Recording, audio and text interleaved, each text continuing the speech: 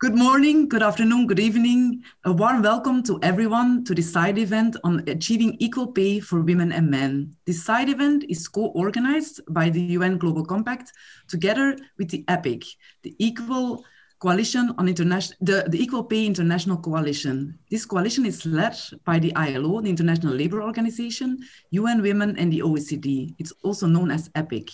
Now, this initiative is driven by stakeholders committed to reduce the gender pay gap and make equal pay for work of equal value a reality in all countries and in all sectors. Now, this is very needed because we see that across the globe, women are still earning less than men for the same jobs. Now, equal pay for women is a first step to achieving full gender equality. Now, UN Global Compact is a proud member of EPIC because in the Global Compact, equal pay and equal pay for equal work is also integral to the 10 principles of the UN Global Compact. And our more than 12,000 participating companies are committed to reduce and eliminate discrimination in payment for the same employment and occupation. So UN Global Compact is a very proud member of EPIC, and I'm very pleased to welcome today our 4 distinguished speakers. First of all, we have Lisa Wong from the EPIC Secretariat.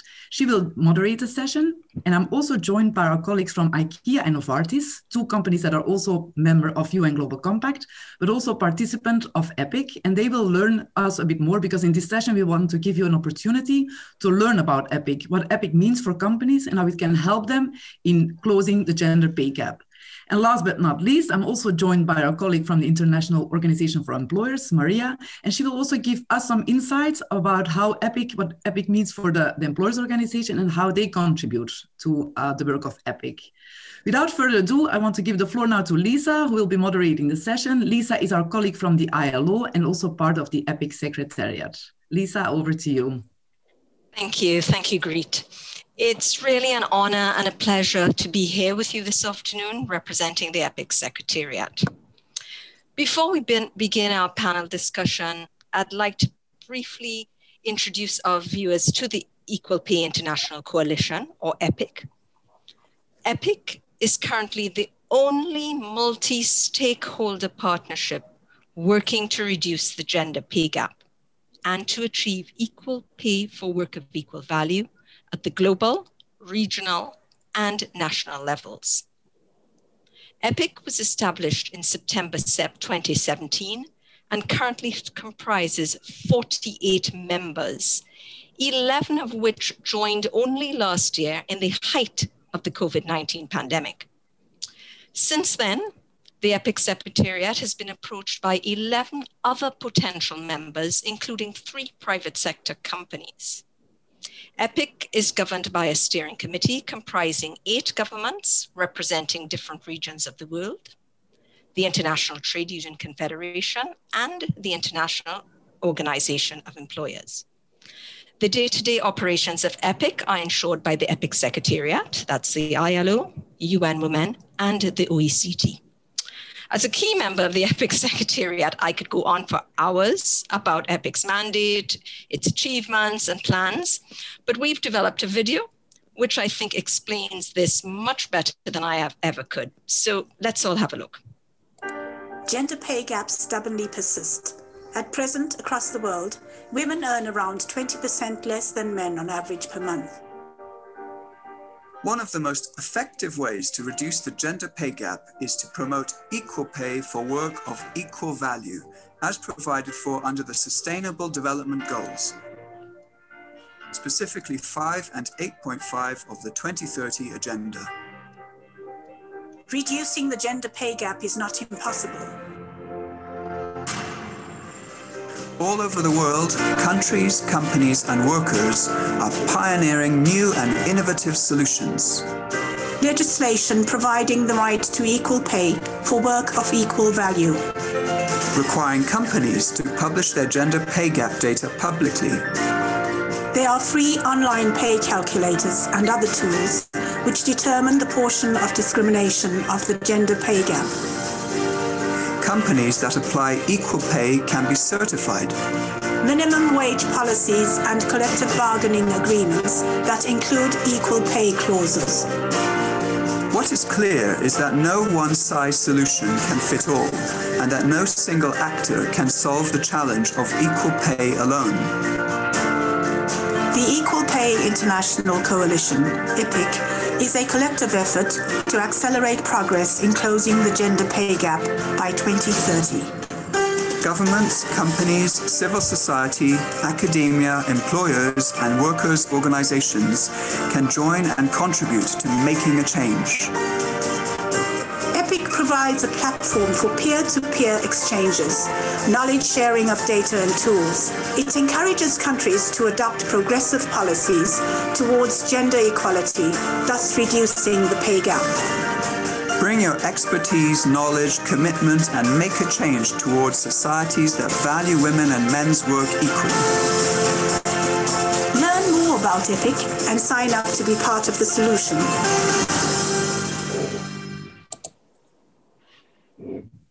There you have it, ladies and gentlemen, EPIC in a nutshell. So let's turn to our panelists. Joining me today, there are 3 EPIC members. First of all, representing the employers' organization and the private sector. Let me start by introducing Maria Paz, who is the Director for ILO Coordination at the International Organization of Employers, the IOE. The IOE sits on the EPIC Steering Committee. Thank you for joining us, Maria. Thank you very much. Also joining us is Marcus Priest, the Global Reward Leader at Novartis. Novartis is a global healthcare company based in Switzerland. A warm welcome to you, Marcus. Thank you, Lisa. And last but not least, we also have Peter List, the Global Head of Equality, Diversity and Inclusion at the Inga Group, which represents or is a holding company for IKEA. He's with us. I think we're all familiar with IKEA furniture, and it's great to have you with us, Peter. Thank you.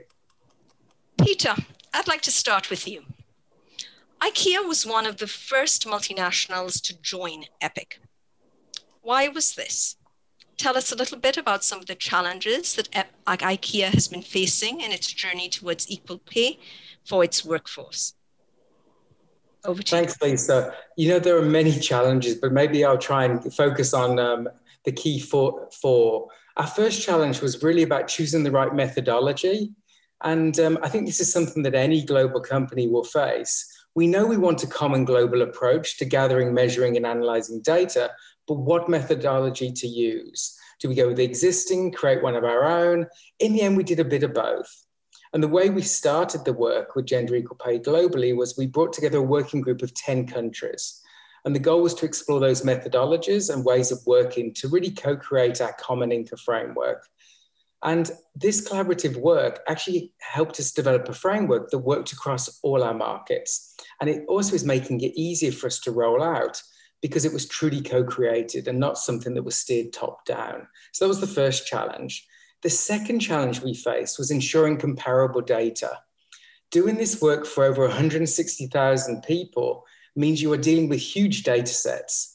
Currently, we collect data from several sources and that all support co-worker development. So we use an app that we built in Power BI and Business Analytics to really aggregate and analyze this data and view different data cuts and track those key figures and status of the actions.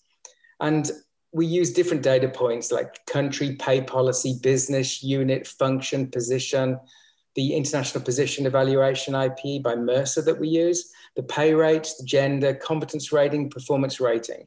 So just getting these figures is a real challenge. But what adds to the complexity is the fact that we're sourcing the data from 30 different countries, all with different pay policies. And we needed to make sure that this data coming in was comparable so we could draw the right conclusions. So the one reason we've put a lot of effort into verifying our data, both through internal and external audits. The third challenge actually was the toughest, keeping leaders engaged.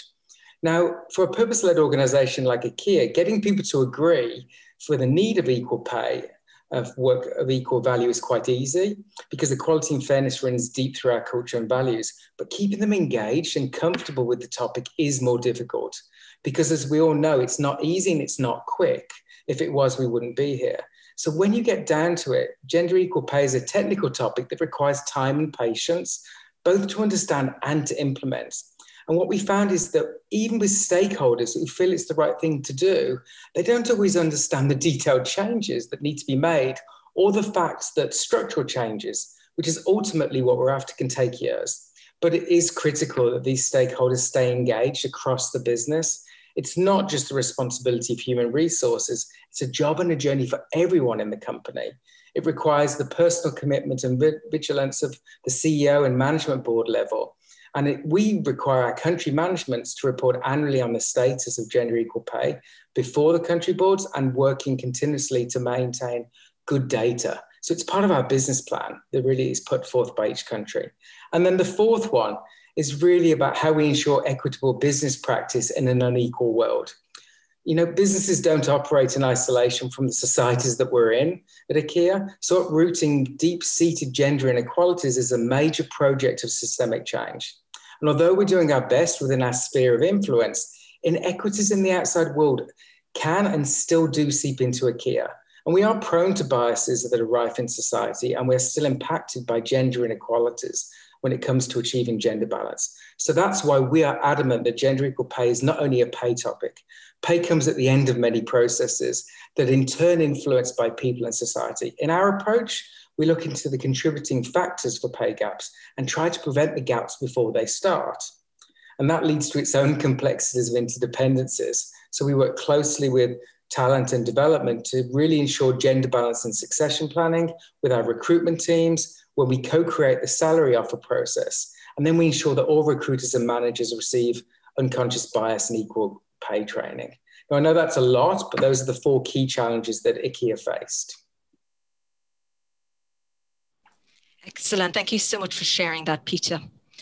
Marcus, over to you. I'm not sure if Novartis faces similar or different challenges, but I think our viewers might be interested in learning why Novartis chose to engage with EPIC and how this engagement has been helping you at Novartis overcome your own challenges. Thank you.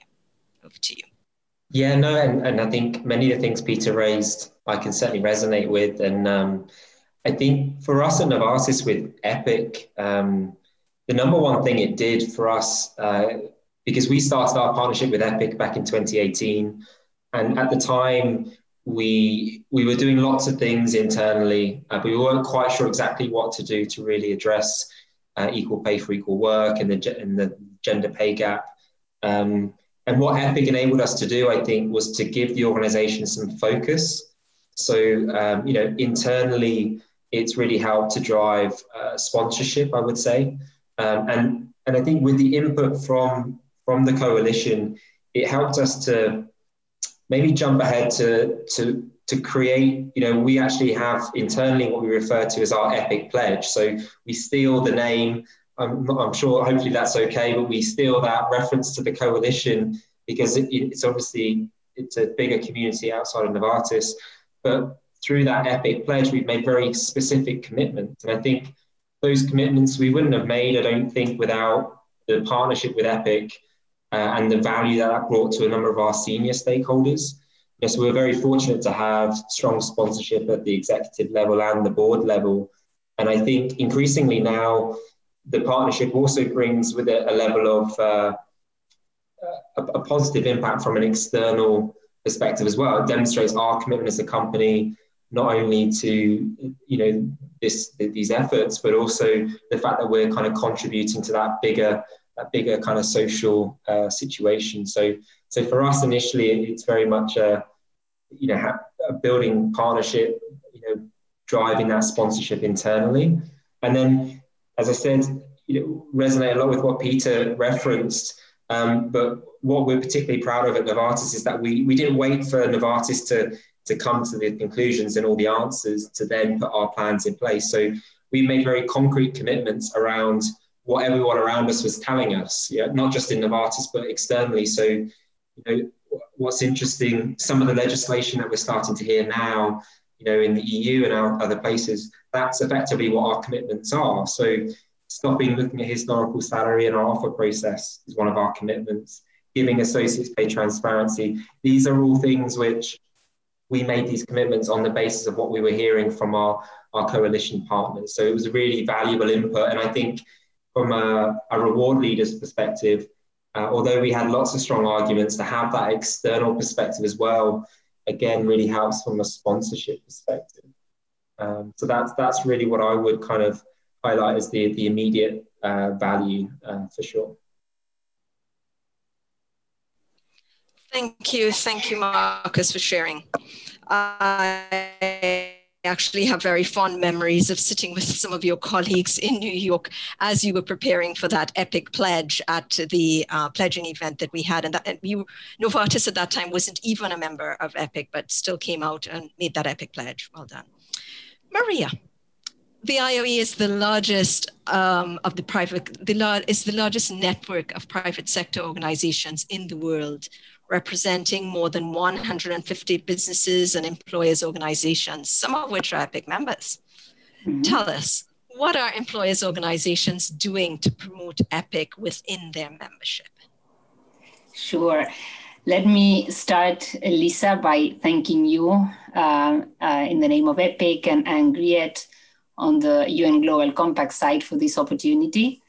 I am delighted to join this conversation to learn about what other private sector initiatives, in this case, Peter from IKEA and Marcus from Novartis, and also to share what the IOE and our members are doing to move the needle on equal pay for work of equal value.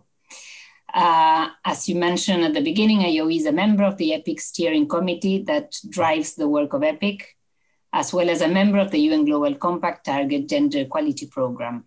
Our commitment to addressing these issues spans then from international to grassroots levels. Many of our 150 member organizations in over 145 countries are fully participating in policy dialogues and reforms in this area to ensure that men and women are paid on an equal footing and women's work are valued equally to men's work. Employer organizations also provide support and advice on a daily basis to their member companies so that their organizational cultures, policies, and practices respect this principle of equality and inclusivity. For example, both the French employer organizations and the Canadian, just to name a few, are deeply engaged in national debates to shape realistic local initiatives, and they have done so since the very early stages. And I think that's something important to highlight as well. But we all understand that more needs to be done. And Peter, I like when you referred to it is not easy and it is not quick. And that's why we are here talking about this important subject. I think we all recognize that more needs to be done. And in that sense, I would like to share with you what I consider to be the 5 most important points when it comes to tackling discrimination in pay. First, governments must involve employer organizations as they offer the collective voice of employers and play a key role in helping implement state policies. Second, if I may, I think that policies must be simple, practical, realistic, coherent, and differentiated for all types of businesses, large, medium, and small. Policies must also consider national circumstances and capacities. There is clearly no one-size-fits-all approach. The third recommendation I would like to share with you in this conversation today is that policies must provide an environment to thrive and grow for women entrepreneurs and the female in the workforce. This includes providing access to basic education, economic opportunities, credit, training, skilling opportunities, and career developments. Barriers must be reviewed and to the maximum extent minimized. This obviously requires tripartite cooperation and support from other stakeholders. Fourth, I believe we cannot underestimate the power of strong networks and partnerships. Peter and Marcus, you somehow highlight this in your presentations. It is the mandate of the international initiatives which we are part and partner with that can make a difference at the national and local level. And this is why we, the IOE, we are part of both initiatives, EPIC and the UN Global Compact Target Gender Equality. We strive to bring together these international networks with our local networks to shape dialogues for real change. We are also increasingly working on sharing awareness and increasing awareness with our global networks on the challenges, but also on the opportunities and the policy recommendations in this space. To conclude, my fifth recommendation is to highlight that we need to do more, and we need to do more together, because together we are stronger and together we can make a real impact. Thank you, Lisa, for this opportunity. Thank you very much, Maria, for that intervention. Excellent. I think we might just have 1 minute left, and if we can have one finalist, Peter, in one sentence, just one. Why should other companies join EPIC? I think our EPIC membership has been helpful in helping us feel secure about our process quality, and we've benefited from ILO expertise and scrutiny throughout our process. So there's so much sharing and learning from the ILO, but also other members, and it's invaluable to hear from other companies like Novartis. So I think that we can all do great work in our separate spheres, but lasting societal change demands a group effort. Great, thank you. And Peter, Marcus, sorry, you, the last word, same question. Why should other companies join EPIC? One sentence. So I would say you're joining a global community with a common goal. And I think that's the best part about it. And it's the diversity of the group. So all of the reward leaders, the D&I leaders out there will have their reward and D&I networks, but this is an opportunity to come together with governments, with international organizations. So it's very unique in that setting. Excellent, thank you. So thanks to you, Peter. Thanks to you, Marcus. Thanks to you, Maria, for sharing your stories, your experiences, your advice. Great. Thanks to you and the Global Compact for organizing this session, this event, and allowing us to share. As EPIC, we look forward to hearing from some more UN Global Compact members. Let them know, please, that you can all reach out to us via email at epic@ilo.org or through Twitter, LinkedIn, and Facebook at EPIC 2030. Thanks, everyone. Bye-bye. Lovely. Bye-bye.